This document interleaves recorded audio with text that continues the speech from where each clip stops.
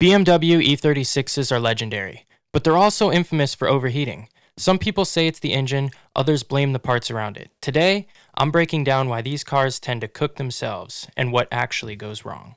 Check any forum or Facebook group and you'll see it. My BMW overheated again, blew a head gasket, or lost all my coolant in 10 minutes. Overheating isn't just a story, it's almost a rite of passage for E36 owners. So what causes it? Well, here's the breakdown. The radiator and expansion tank are made of plastic. Over time, they crack or leak. Water pumps on these cars originally had plastic impellers that can break apart. Hoses get brittle, and coolant flow gets restricted. When any of these fail, coolant leaks out. If you don't catch it, the engine overheats, and that can lead to a blown head gasket or even a warped cylinder head. The funny thing? It's not that these cars are poorly designed, it's that the parts weren't meant to last 25 plus years. With proper maintenance or upgraded components, they run fine. But neglect? Yeah, they'll punish you.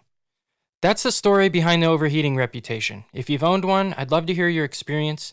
Was it the radiator, the water pump, or something bigger? I'm still learning a lot about these cars, so your insights help me and anyone else watching.